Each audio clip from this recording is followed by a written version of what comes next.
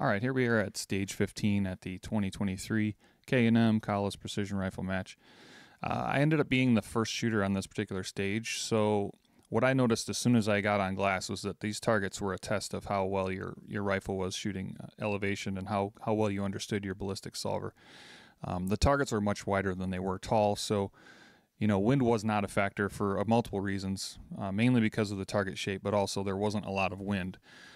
And when you're in a scenario like that, you want to make sure that you send the perfect round. So once I got ready, checked my rifle for my pre-stage checklist. You can see me turning around here. I was confirming that there were ROs on glass. Sometimes that happens when you get to a stage and you're the first shooter, and people are more worried about themselves than, kind of spotting. So once I start the stage, there's a couple things I like to focus on. You can see I place my bag with intent, tying my right elbow into my right knee.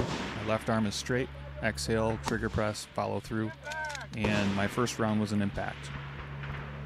Unfortunately, my second round was a miss, and based on the mirage, I couldn't really tell exactly whether I missed over or under the target, so I defaulted to add elevation and I aimed at the top edge of the plate. I do pause for a little bit longer here to make sure that I'm sending the perfect round. So my third round in the match here in the stage took a little bit longer, but once I fired it, I could see that I was over the target. So now I had the answer I was looking for and knew that I needed to aim at the bottom edge of the plate. Continuing to build good positions along these concrete pipes here. One other thing to point out is that before I move positions, I will dial my elevation. You're going to see that happen right here in a second.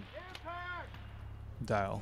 So I like to dial before I move to make sure that I don't forget. Sometimes you build a position and you're so excited you find the target really fast and you have a good stable position that you forget to dial. So it's much less risky to dial before you move.